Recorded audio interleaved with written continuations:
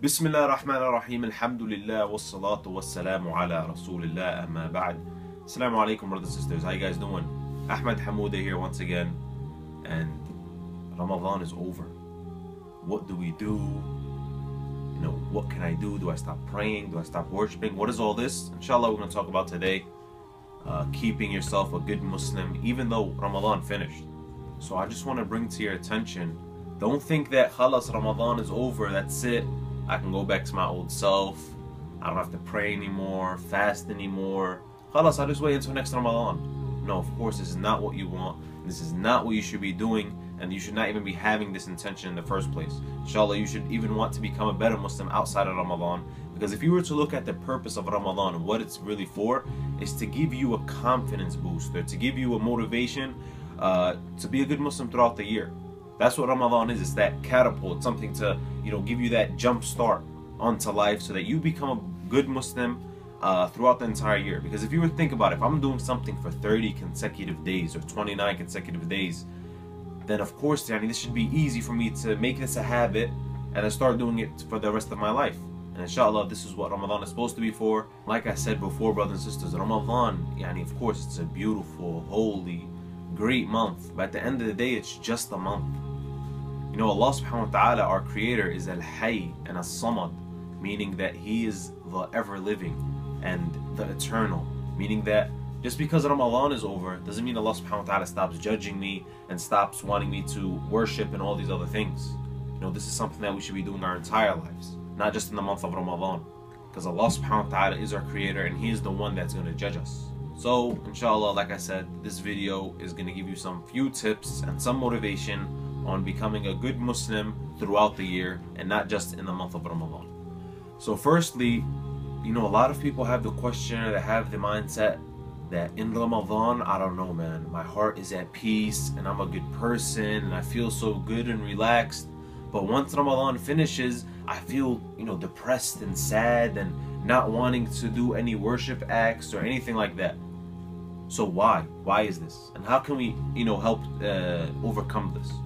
So firstly, let's explain why in the month of Ramadan you were at this situation, you were at this ease of heart. Well, we go to the Quran, where Allah subhanahu wa ta'ala says, أَلَا بِذِكْرِ اللَّهِ تَطْمَئِنُّ الْقُلُوبِ.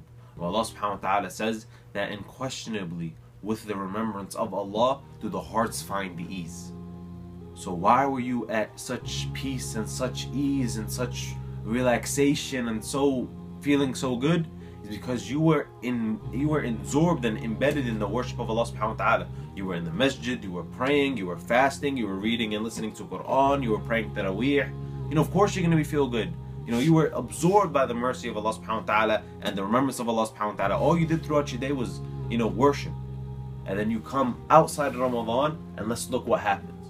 And remember the verse I just quoted, and one of the key things that was said was, dhikr, remembrance of Allah subhanahu wa ta'ala. And look how that same word is going to be addressed in another verse that I'm going to bring, which is in Surah Taha, which talks about the opposite. Allah subhanahu wa ta'ala says that وَمَنْ أَعْرَضَ عَنْ ذِكْرِي فَإِنَّ لَهُ مَعِيشَةً ضَنْكَ. Where Allah subhanahu wa ta'ala says, and the one who turns away from my remembrance, for them they will have a depressed life. So now we know why we're depressed and sad after Ramadan. It's because everything that I was doing in Ramadan, the prayer, the fasting, the Quran, me going to the masjid and all these things, I stopped doing it after Ramadan. So naturally, of course, going by this verse in the Quran, Allah subhanahu wa ta'ala says, because you turned away from his remembrance, this is why you have a depressed life. So how can you not be depressed after the month of Ramadan, guys? It's very easy. Just do some, if not all, the things that you did in Ramadan, do it throughout your life. And you won't have a depressed life. You'll be of the same condition or a similar condition outside Ramadan as well as inside of Ramadan. Go to the masjid, read Quran, pray, continue praying, doing all these things. Of course you're going to have a good life if you stay in the remembrance of Allah subhanahu wa ta'ala. So that's one of the reasons why in Ramadan we feel so great and so happy and so all these things, but outside of Ramadan we don't. Now, brothers and sisters, you guys know that in the month of Ramadan you guys went crazy with the Quran. You guys were listening and reading and pondering and analyzing the Quran like never before. You guys went, mashallah, very good.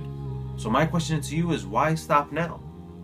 You know, you went 30 days of taking the Quran seriously. Why stop? You know, maybe throughout the year you can't do as much as you did in Ramadan, but that doesn't mean you abandoned the Quran completely until next Ramadan.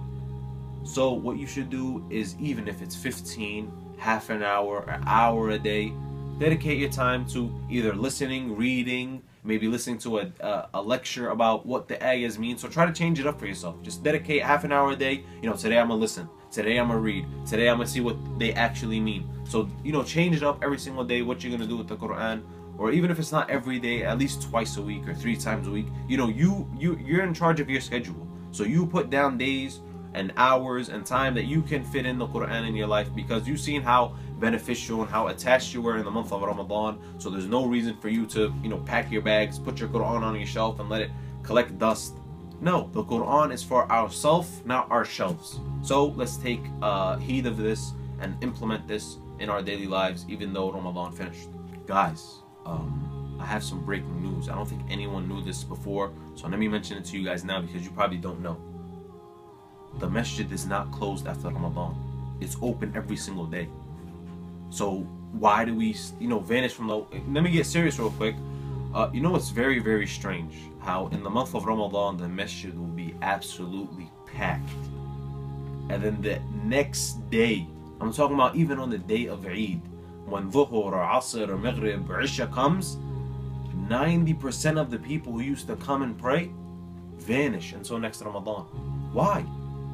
You know, even if it's not every day like we were in Ramadan, visiting the masjid and going to the masjid, you know, at least once or twice a week, let's visit the masjid, pray there, maybe sit there, listen to a lecture, do something. Even if we're just going there, praying and sitting down for half an hour and then leaving, this is also good.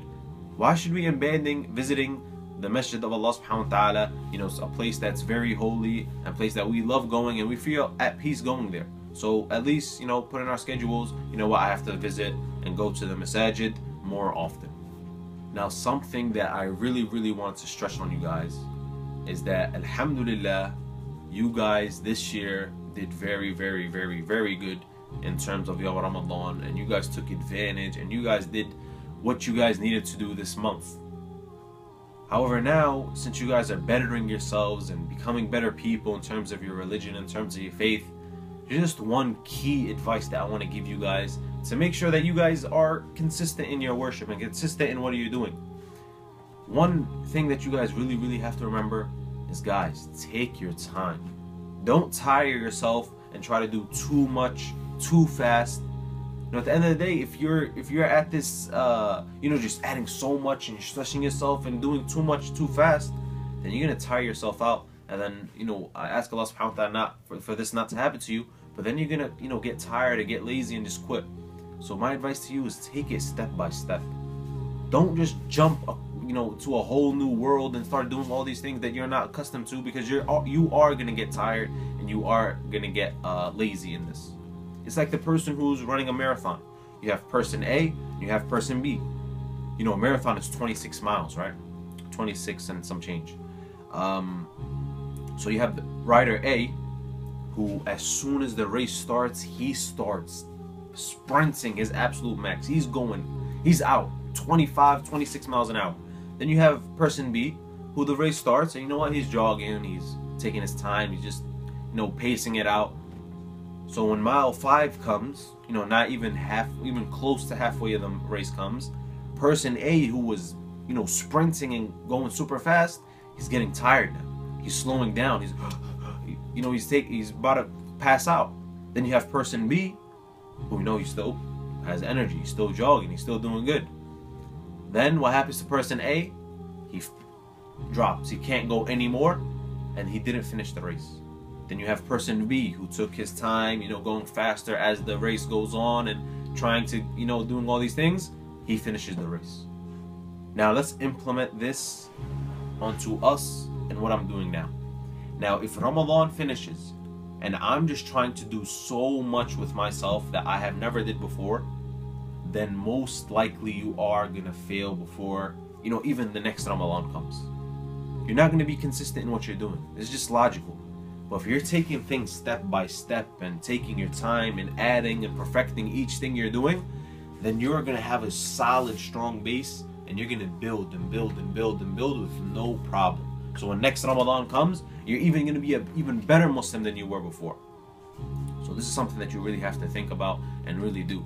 Because to Allah subhanahu wa ta'ala, it doesn't matter if you were the best Muslim and you were doing everything that you did, but you only lasted 1 week. But if you were someone who, they took their time, they were taking things step by step, every week they would add something, or every month they would add something, and they would, really perfecting and trying their best to do, then you are more beloved to Allah subhanahu wa ta'ala. Why am I saying this? Because the Prophet, peace be upon him, says this. He says in the authentic hadith that the deed most loved by Allah subhanahu wa ta'ala, or dearest to Allah subhanahu wa ta'ala, is the one that's done consistently, even if it's small. So be consistent rather than just doing as much as you can and then quitting after a week. So please guys, I understand that you guys are good people now and you guys want to become better Muslims every single day, but just please take your time and perfect the things you're doing now and add one by one, rather than just loading your plate up and biting too much than you can chew.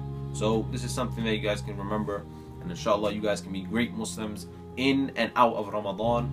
And I ask Allah subhanahu wa ta'ala to accept this Ramadan from you, and inshallah you guys can be from the best of Muslims in this world. Now guys, just because Ramadan finished doesn't mean that we can't fast anymore. We can fast at optional days throughout the year that will help us get a lot of good deeds, and even some other things that will benefit us a lot. Now there is a lot of days where you can fast. However, I'm just going to mention 3 days for this year that you guys can do, and inshallah in next year's video about when Ramadan finishes we can talk about the other days you can fast. However, this year you should take these 3 optional days and fast them, because their reward and the things you can gain from them are very, very great. So the first one we talk about is I talked about in my previous video, the one where we were talking about Ramadan, how to get the most rewards out of. I'm going to repeat it again today. The Prophet, peace be upon him, says in the authentic hadith in Riyadh al-Salihin that the one who fasts the month of Ramadan and then fasts the 6 days of Shawwal, then it is as if he has fasted the entire year. So what does the Prophet, peace be upon him, means by this? That the one who fasts all the days of Ramadan then fast the 6 days of Shawwal. What is Shawwal? It's the month that we are currently in. The same way Ramadan is a month, Shawwal is a month as well, which comes right after Ramadan. So now you have 6 days in this 30 or 29 day month to fast 6 days. And these 6 days don't have to be consecutive. In Ramadan we fasted 30 straight days. These days don't have to be straight. I can fast 1 here, then 2, and then 1 here, and then 1 there. As long as I fit in 6 within this month, then I will be rewarded as if I have fasted the entire year. Something that we cannot even begin to imagine how, Allah subhanahu wa ta'ala, subhanallah, He rewards us for us doing something very, very small. So this is the first day that you should fast, or the first group of days you should fast, is in the month of Shawwal, where you have to fast 6 days out of the month.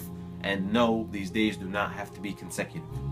Now the next 2 days, we know about them from the same hadith. In Sahih Muslim, the Prophet, peace be upon him, tells us about 2 days that we should fast optional, that the reward for it is great. The first, the Prophet, peace be upon him, says, and I'm going to explain these hadiths after I'm finishing to the absolute max, so that you can understand exactly what you have to do and when do you have to do it. So the first day that the Prophet, peace be upon him, mentions in this hadith is the day of Arafah. And the Prophet, peace be upon him, says the one who fasts on that day, he will be forgiven for the last year's bad deeds and the coming year's bad deeds. And then the next day he mentions in the same hadith, the Prophet, peace be upon him, says the one who fasts Ashura, he will be forgiven for last year's bad deeds. So what I just mentioned, 2 days and a couple terms that maybe not a lot of you understand. What do they mean and what do I have to do and when are they? Inshallah, we're going to explain. So the first one in the hadith we mentioned is the day of Arafah. What is the day of Arafah? It's the 9th day in the month of Dhul Hijjah. A way you can remember like when exactly this is when people go to Hajj. This is the month that they go to Hajj. So the 9th day of this month is the Yom of Arafah, the day of Arafah. And if we fast that day, like I said before, you will be forgiven for the bad deeds you did last year and the bad deeds that you're gonna do in the next year. But of course, once again, you have to have the right intention when you're going in to fast these days. Then the second day that the Prophet peace be upon him mentions, the day of Ashura. What is this? The day of Ashura is the 10th day in the month of Muharram. And if you fast this day, the Prophet peace be upon him says, last year's bad deeds will be forgiven for you. So 2 days, once again in this hadith, one in Dhul Hijjah, one in Muharram, that you can fast that will forgive you your bad deeds. You know, we all make mistakes, and this is an avenue, or this is a way that we can get forgiven for those bad deeds. So I mentioned 3 days or 3 groups of days that you can fast just this year. Of course there are many more, however we'll mention that later on, but for this year you should put this down in your books. I'm fasting the 6 days of Shawwal, the day of Arafah, and the day of Ashura. Assalamu alaikum wa rahmatullahi wa barakatuh. Thank you guys for watching. Like I said before, these are just a few tips that I wanted to mention so that you guys can implement it throughout your lives after Ramadan.